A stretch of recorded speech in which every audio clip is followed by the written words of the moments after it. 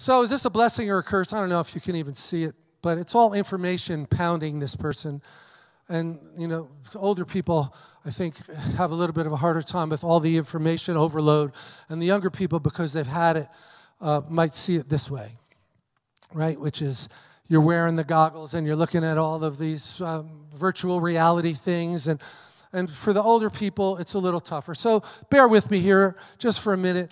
This is one way that a chart shows all the different generations that go back to 1915 and to 2015. So in 100 years, what they're identifying is 6 generations.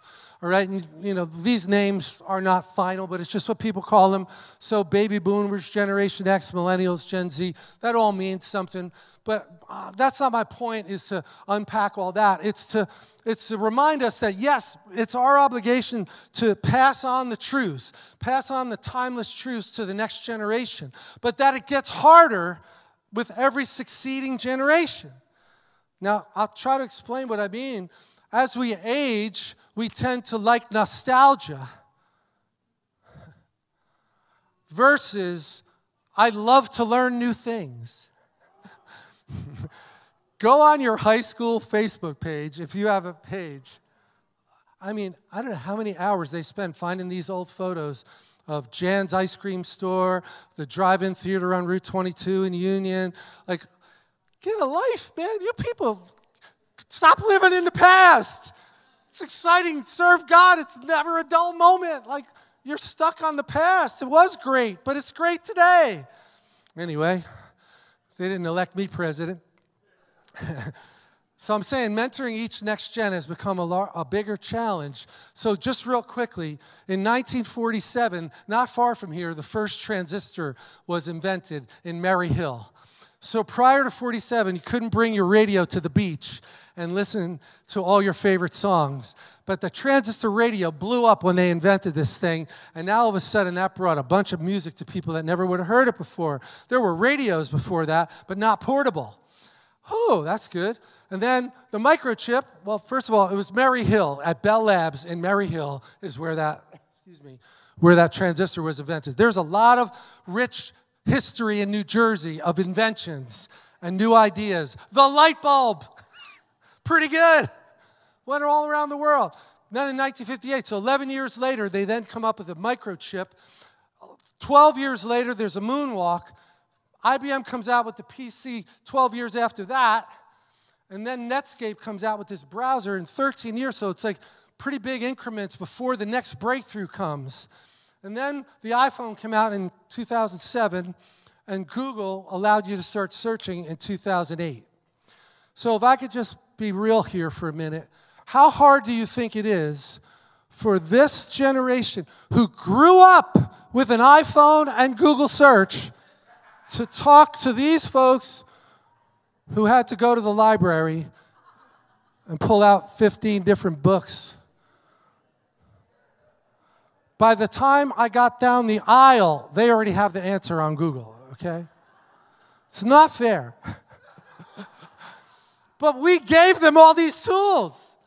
It was part of the progress. It's great that we can have all these things. They could be used for plenty of evil, but this is part of the challenge. How hard are we trying to understand how these people will process when we're from back here? I don't think we're trying hard enough, because it's really hard. They have had so much information from such a young age for so long that if you'll just sit and talk to them expecting to learn something, you will learn something. You might not like everything you're learning, but you'll learn something. And if we take that posture, the younger people are going to receive a blessing because we have a lot to give them. But nobody wants to be lectured. So that's the rest of the picture. It's like, when do you go back and just sit down with somebody? Or when do you invite, if you're in the older generation, when do you invite them to come and have a cup of coffee? And I want to learn about your life. I want to learn about what's important to you. What are your friends saying? What's the generation saying? Instead of, there's kids out today, teenagers, that don't want to order a pizza from the pizzeria because they're afraid they're going to say the wrong thing on the phone. They got so used to texting. Nobody should be afraid to call Vinny's Pizza. They don't care if you make a mistake. Sausage, pepperoni, whatever you want, no problem. And I'm not meaning to mock this, Something happened in the culture that created such this paranoia of making a mistake that we've lost one of the biggest, most important blessings of community is talking to each other. Well, that's not from God. We've got to talk to each other. We've got to communicate. The power of the church is that we're together. Forsake not the assembling together with other believers. You good? I'm going to end now. Thanks, Nate. I'm going to go right to the last one. I'll go to this one. All right, you can stand up now, so you know I'm serious. Paul said, this is my life's work, helping people understand and respond to this message. Anybody can relate? You want to help people understand and respond to this message. That's good news. It comes as a sheer gift to me, a real surprise. God handled all the details because when it came to presenting the message to people who had no background in God's way, I was the least qualified of any of the available Christians. You get what Paul's doing? He's a humble man. He's saying they never should have picked me to go to the Gentiles. I was an expert on the Jews. But I saw to it that God had a plan. God saw to it that I was equipped, but you can be sure it had nothing to do with my natural abilities. That's a good place to be, humble. And so here I am, preaching and writing about things that are way over my head. The inexhaustible riches and generosity of Christ. My task is to bring out in the open and make plain what God, who created all this, has been doing in secret and behind the scenes all along. So as brilliant as Paul was, he was still trying to translate all the Hebrew knowledge he had and come to grips with a new paradigm that you can only be saved by faith, not by works. We should really be grateful for Paul because he wrestled with God to get these truths down on paper, and half the time he was just dictating it as he was going. Wow, what a gift he is to us. But then he says this amazing thing, that it's through this group of people, through the church, through the local church, none of us feeling fully qualified for any of this stuff. It's through the church that this extraordinary plan of God is becoming known and talked about even among the angels. Like, can you believe that God used him?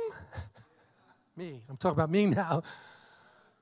Nothing's impossible for God, right? This was planned by God and then executed in Christ Jesus. When we trust in him, we're free to say what needs to be said and bold to go where we need to go. That's a really good way to end because that's our identity, right? That's my identity. I'm a child of God first.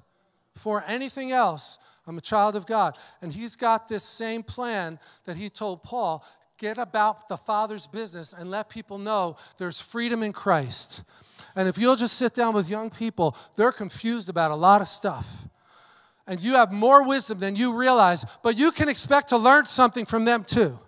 So you're not going in as the teacher pointing the fingers and, what's wrong with you? Don't you get it? What are you, stupid? Bad idea. No, I respect you. I honor you. You're the next gen. You're going to be our future. We need you to know these timeless truths. But because we haven't worked that graph very well and we just expect them to listen to us, no, let's repent of that and say, Lord, I open up my heart and I want to be a resource to these people, young people especially, but I also want to receive what you want to say to me through them.